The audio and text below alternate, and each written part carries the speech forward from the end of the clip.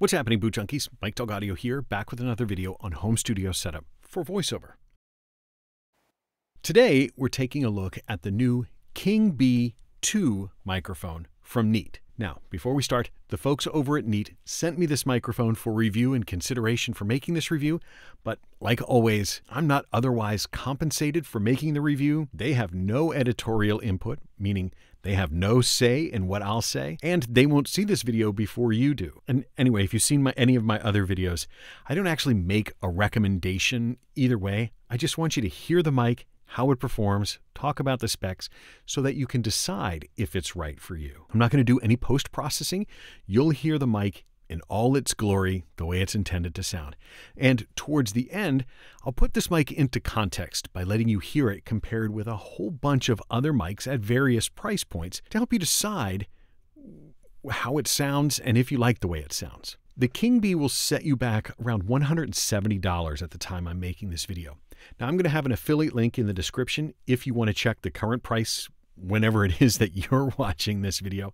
The affiliate links, they don't cost you anything, but they do help out the channel. Now, this is the second iteration of the King Bee. The original version, which I have right here, this was a very, very well received microphone. It really did well. I reviewed it a couple of years ago when it came out, and it made a very impressive showing to me. I was really impressed by it. And it looks as though Neat has kept what people really loved about the original King Bee and changed up some other stuff, perhaps in response to some of the feedback that they got. When you get it, Neat has simplified the packaging compared to the old version, although unfortunately there's a ton of styrofoam involved. But the old version came with just an enormous package that really didn't enhance the usage or storability of the microphone. The new box has less stuff, and it is somewhat better at storing the mic. But you're probably going to ditch the outer sleeve, the one with the branding on it, so you're just going to end up storing it in this plain white box as long as that box lasts. I don't know. I get it. Packaging is hard, but personally, I like it when there's just a basic latching case that will allow you to keep the mic safe for as long as I own it. I don't want this thing rolling around in a drawer when it's not in use. These capsules are delicate. They're delicate pieces of equipment. In the box, it does come with a custom pop filter that covers the capsule. It appears to be identical to the one that was on the King Bee 1, but with a different color insert. It's black rather than the original bright yellow of the original King Bee 1. It also comes with this shock mount here that's sort of designed for this mic specifically. They call it the Beekeeper, but it is a custom fit for this mic. Also extremely durable, extremely well made. I've seen a lot of shock mounts in my microphone reviews, and this one is solid, chunky. It's going to do its job, no complaints. On paper, the specs look like they're extremely similar to the original King Bee 1. First, the King Bee is a condenser microphone. It could be that that's a new term for you. It just means that the mic requires something called phantom power to operate. That's going to be a switch on an interface or a mixer, some piece of equipment that goes between the microphone and the computer. This microphone's not going to work if you just buy a cable with an XLR jack on one end, the big fat jack, and like a headphone jack on the other end. Even though you can buy those cables, it's not going to work for this microphone. Other specs-wise, compared to the King Bee 1, it's got the same size capsule. It's a large diaphragm capsule, 34 millimeters. That's good. It's still a cardioid pattern. Cardioid means that it's going to be sensitive from the front. It's going to hear my voice really well from the front, not so well from the back. It's got the same frequency response of 16 hertz on the bass end to 20 kilohertz on the high end, the full range of human hearing. It's got the same sensitivity, the same sound pressure level. You can be really loud in front of this microphone. It's got the same dynamic range. Practically every spec is identical to the version 1. The only difference is that the King Bee 2 is claiming a somewhat lower self noise by 1 dB. It's 6 decibels instead of 7 decibels. Now, I'm running this through my Audion ID44 interface, which has extremely clean and quiet preamplifiers. The preamplifier electronics don't make any noise. So I'm going to step back, we'll take a listen, and we'll listen for any underlying hiss or white noise that might be present in the microphone.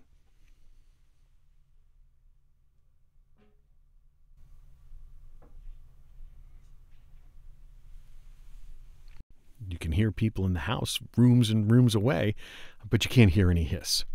Now, if we compare that to some of the other microphones that are at the same price point, one that comes to mind is the AT2020, which has 20 dB of self-noise. The Lewitt LCT 240 has like 19 decibels of noise. They'll have an audible hiss that's underneath it. The King Bee doesn't have that, which means that it's going to be a clearer microphone. Now, on the paperwork that they give you a frequency response graph, how sensitive the mic is at different frequencies, bass and treble and mid-range and so forth. And it shows that there's a natural roll-off of bass at around 50 hertz and a presence boost or a boost in the treble area to accentuate the highs and give a clarity and airiness to the voice. The microphone itself has a polar pattern, which means it's got some parts of the microphone are sensitive to sound and some are less sensitive to sound. And this shows that it's a cardioid microphone, which means it's sensitive from the front, in this case the flat side of the capsule, and less sensitive from the back. As you turn the mic slightly off axis, so it's rotated with respect to your mouth as you're talking like diagonally into it, it may be somewhat less bright. It might not hear your S sound quite so clearly. So if you want to have full clarity, make sure that the flat side is facing your mouth. Even if the microphone itself is off to the side, face it so that it's facing your mouth. Don't have it like this because it might not be quite as clear. Face it towards your mouth. So as you turn the mic, you should be able to detect some subtle changes. And noticeably, the clarity of the highs won't be quite as there. You might lose that sense of airiness until it passes about 90 degrees or so, and then it will drop off considerably. And you can hear that I won't sound the same. You're really hearing my voice reflected off the walls. The mic isn't really hearing me from the back. You're hearing mostly just the reflections. And it drops off considerably. Now, knowing that about the pattern, that can help you if you pay attention to where sources of noise are in your room. Could be your PC's fan, there could be an air vent, there could be traffic from the street. If you put those on the less sensitive side of the mic, you won't pick them up quite as loud. They're not going to disappear completely, but they can be reduced. So, that's an overview of the King Bee 2. Now, let's do some microphone comparisons. Okay, so now let's put the King Bee in context in a voiceover kind of situation. We're here in my recording booth. We're going to listen to the King Bee 2 and a number of other microphones that we're going to compare it to, so you can get a chance to hear the character, tonality of the sound, and listen to it in sort of its ideal situation and see what the character of the mic is to see if you like the way it sounds. First, we'll compare against the original King Bee. Here, we want to see if there's any significant changes between the two. I'm hopeful that we'll actually find that the sound is similar. It should be pretty similar according to the stats. You can see up here on the business end of the basket, it seems as though they're the exact same part, at least externally. Assume it's also the same internally. Perhaps they're using the exact same capsule. My guess is that they are using the same capsule, but I don't have any specs that state what capsule is used, so can't say it for sure. So we'll just have to use our ears and see how they differ. And now you've heard a comparison between the King Bee 2 and the original King Bee. See what the difference is. Next, we'll compare the King Bee 2 to the Audio-Technica AT2020. Now, at $100 US anyway, this mic is considerably less expensive than the King Bee 2. It's more the same price of the King Bee 1. The huge difference here between these two is the self-noise. The AT2020 has a self-noise of 20 dB, so there is typically with an AT2020, there's an underlying hiss that's created by the microphone itself, the internals of the microphone. That's always present. Here, we'll be quiet for a second and we'll try and hear the difference between the two.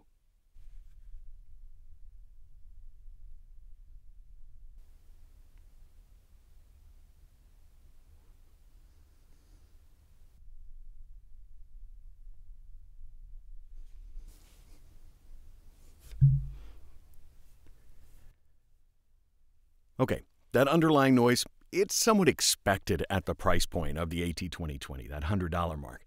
And it was one of the factors that really made the King B1 stand out when it was released because it didn't really have that self noise.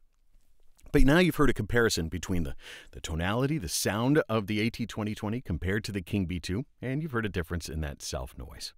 All right, let's move on. Next up, we have the CAD M179. Now, this is another condenser microphone at a similar price point at around $180. This one does come with the integrated shock mount, like the King B2, but the big difference here is the CAD M179 is a multi-pattern microphone. In fact, this one's interesting because it has all of the patterns, all of the possible patterns of the microphone. It's got an omnidirectional pattern, regular cardioid, wide cardioid, super cardioid, hypercardioid, figure eight, and all of the patterns in between. It's actually what they call an infinitely adjustable pattern. You can pick and choose.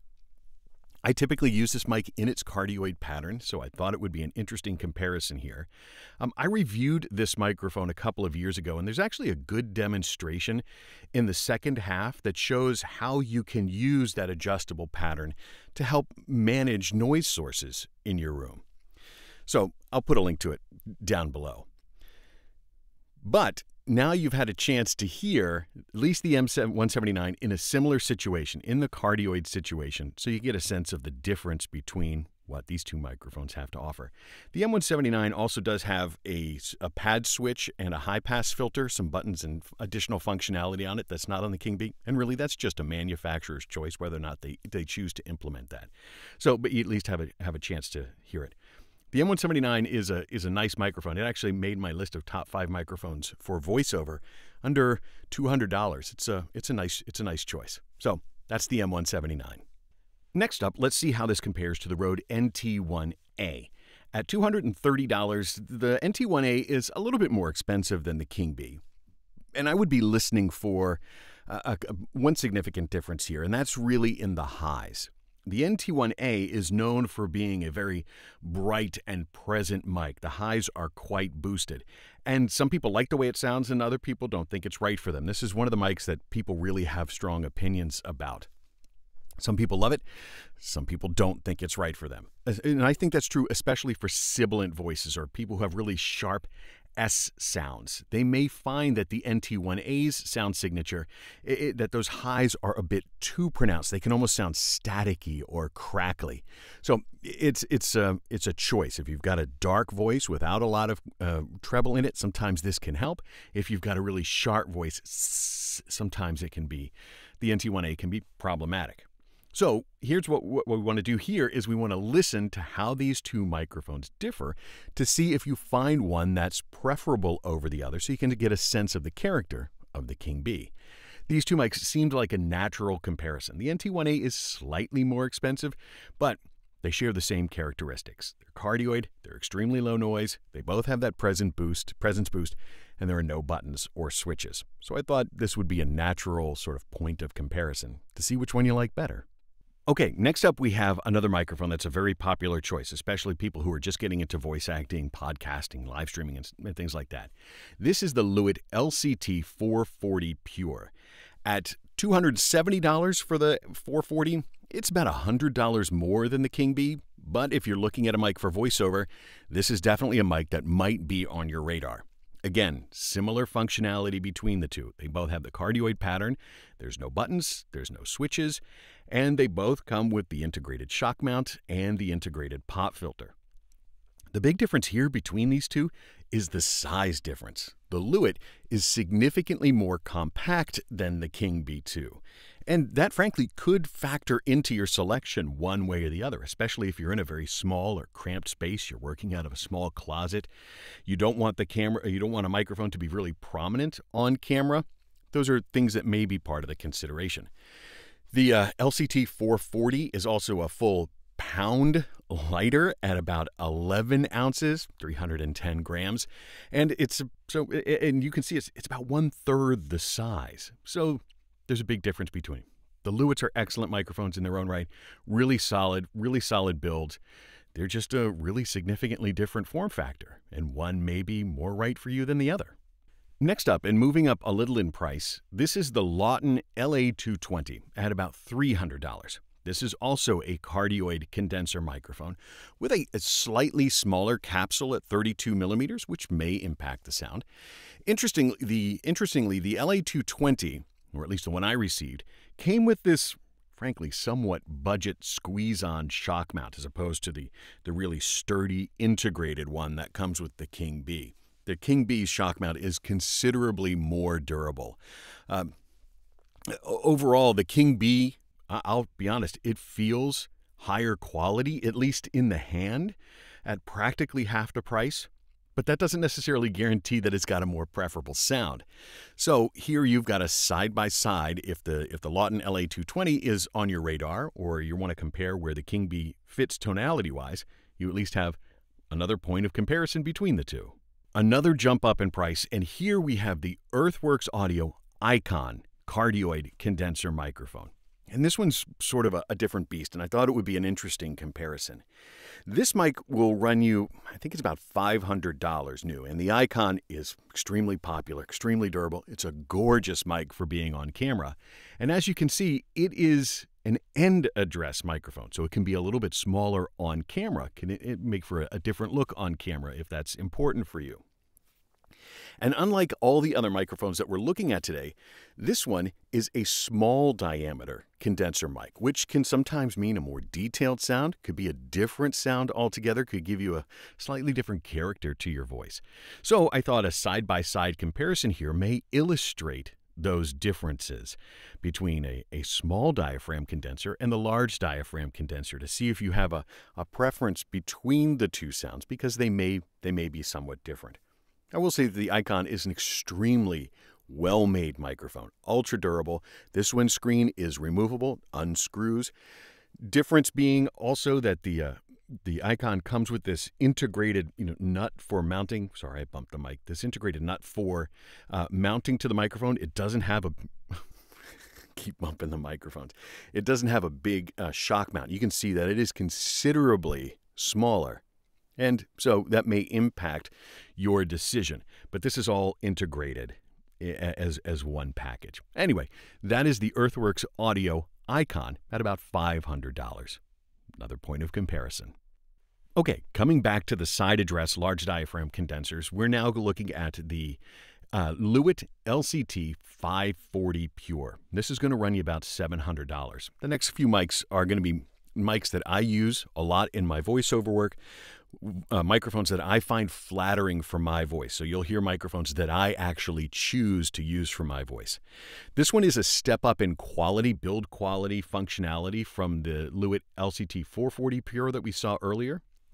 And this one just has some additional functionality built in that may be helpful or may not be important for voiceover. This one does have a couple of different high-pass filters, so you can roll off that bass if you're trying to mitigate the proximity effect. And it has a couple of different pads. So if you are screaming into the mic, you're miking a very loud source. This one does have some additional adjustments where that functionality is not present in many of the other microphones. It's really just a manufacturing choice. Really hot mic. It's just got a beautiful tonality to it. What really sets the 540 Pure apart, and I think this separates it from all the other microphones in the comparison, is that the 540 is possibly the quietest microphone on the market from a self-noise perspective. Lewitt says that, I'll paraphrase, but it's virtually impossible to create a mic with lower self-noise than this one. This is rated at 6 dB. This is 4 dB, but my understanding is that the self-noise is contoured in such a way that the self-noise in the mid-range frequencies, it's contoured in such a way that where we're most attuned to hearing the frequencies of noise, they're actually below the threshold of human hearing. So kind of no matter how much gain you apply to it, that noise just won't be present. And they say that you can't really even get lower than that because the physical action of atoms bumping into the capsule of the microphone is just a noise that could never be eliminated completely. It's interesting. At any rate, the Lewitt LCT 540, it's one of my favorites. It's one that gets a lot of use in my booth because I feel it's very flattering for my voice. And in the world of microphones, still not terribly expensive at $700. So now you've got a chance to hear the difference between the two. All right, let's go to another one. Okay, next up, we have the Austrian Audio OC18, another mic that has really made a splash in the voiceover world recently. Kind of a new microphone. I think this has only been around for maybe 3 years, but it's a favorite for a lot of people. It's rapidly become a favorite for a lot of people in voiceover because it's got a great sound to it. And I find that this is another one that has a really smooth response that really I find very flattering for my voice. I use this microphone quite a bit. I didn't pay for this microphone. Austrian Audio sent it to me for a review, and it ended up becoming sort of a staple in my locker. The high frequency response graph of the OC18 shows it's got a different shape than some of the other microphones, including the King B. So I wanted to include this here so you could get a difference. You could sort of hear a microphone that's got a bit of a different tone or character to it. I find this mic extremely flattering to my voice, and this is another one of the microphones that you may never need to upgrade from. This could serve as your microphone kind of forever. And so that may not be true for people with that buy the King B because of its price point. They may be motivated or incentivized to upgrade a microphone, where people who have the OC18, they may never get that sort of urge to upgrade from. So I thought it would be interesting to see how this inexpensive mic compares to, I don't know, the big boys, sort of the entry level to the high-end microphones. Okay, so that's the OC18. I got 2 more microphones to share with you just for more comparison. All right, next up we have another one of the big boy microphones. For lack of a better explanation, a forever microphone, a microphone that you may never feel the urge to upgrade from. And this is the Neumann TLM103, really a staple of voiceover booths everywhere. Probably one of the benchmark mics especially for voice actors in their home studios where they just need the one cardioid microphone that's going to last them forever. I think the TLM103 is one of those goals microphones that people have. But like the King B, this one has no buttons, no switches, unlike some of the other microphones that we've seen. So like I said, it's a manufacturer's choice. But this microphone will run you, I think it's $1,100 new. So what's that, 5-6 times more expensive than the King B? But the 103 is also known for being a very present microphone. It's got a great bass response. I've always described the tone of the microphone as being muscular. There's a lot of body to it. The guys over at the Booth Junkie Discord would say it's got a pleasant sense of meat to it. At any rate, the 103, some people love it. Some people think it's too present, too bright. But a lot of voice actors use it, so I thought I would include it as a comparison here to see how the King B2 shapes up against one of these mics that people save up years for to turn into their forever microphone. So now you've heard the King B against the TLM103. And finally, because I have it, I thought I'd include the venerable Neumann U87 AI edition. So this is a modern incarnation of the Neumann U87 AI. This microphone, sort of on a different level. This microphone will set you back about $3,200. But not only is this a staple of voiceover, this is a staple of studios around the world, and it's known for the quality of its sound and its versatility. It's one of those microphones that you can kind of put in front of anything, and it's going to sound good. Perhaps that means it's a bit more neutral of a sound. I'll let you be the judge of it compared to the other microphones that we've heard, but it is one microphone that sort of makes everything sound good. And at $3,200, you would certainly hope that to be the case. So that's all I have for you today. I really hope that helps. I hope that having those mic comparisons help sort of put the mic in context, help you decide if the King Bee might be the right microphone for you. You've heard it now in sort of a live streaming type environment. You've heard it in a voiceover environment. You've seen it compared to a bunch of different microphones, so you have a sense of how the sound profile where this mic fits in the gamut of other microphones at a lot of different price points. Thanks again to Neat for sending this to me. I'm really grateful for it. If you found this video helpful, I'd certainly appreciate it if you click like or leave a comment, engage with the video so that we can tell YouTube that this has been helpful. I'd be grateful for it. Otherwise, that's all I have for you today. I just want you to go out there to get a microphone so that you can get into a booth or get in front of a desk, in front of a camera, and you can record something amazing. Thanks. We'll talk to you next time. Take care.